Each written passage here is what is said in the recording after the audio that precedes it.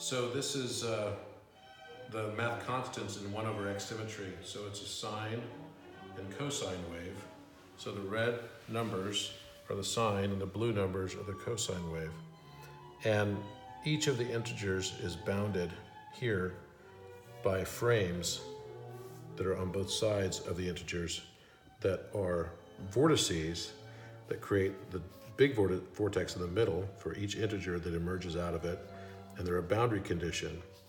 And these boundary conditions, for example, would be this is 1 over pi times 10, 3.183. And then pi would be down here, its mirrored opposite. So it's 1 over x, 3.14159.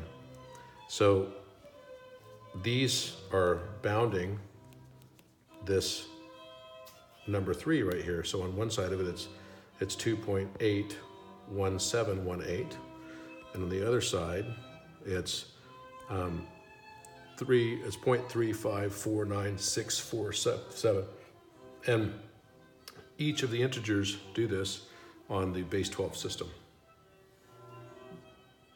We have the same thing with gamma, which is the Euler-Mascheroni number here at 5.772. And then it would be 6.18033987, which is phi. So gamma and phi, that's the boundary condition on the number 6.